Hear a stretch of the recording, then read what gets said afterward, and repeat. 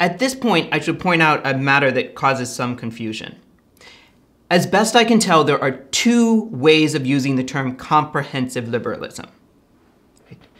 One way of using comprehensive liberalism is to refer to a comprehensive doctrine that says that autonomy is good in all ways of life. Another way of using comprehensive liberalism is to refer to the view that we should ground the authority of a conception of justice in a liberal comprehensive doctrine. So political liberalism leaves open the option that someone could believe in some kind of traditional religious patriarchy, but still accept the authority of political liberalism. Now, there's limits to how patriarchal it could be, right? But that's impossible. So someone could have some non-liberal comprehensive doctrine and still accept political liberalism.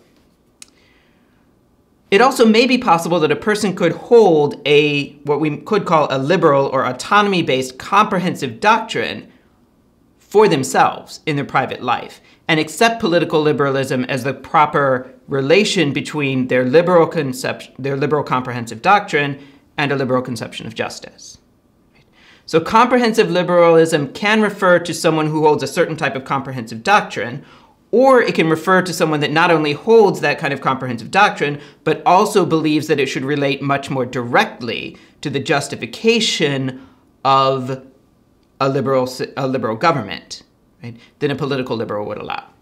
Right? So it's important to keep this in mind. Right? I will tend to use comprehensive liberal to refer to a person who believes that the society's conception of justice should be grounded in a comprehensive doctrine, right? On the societal level, not just the personal level.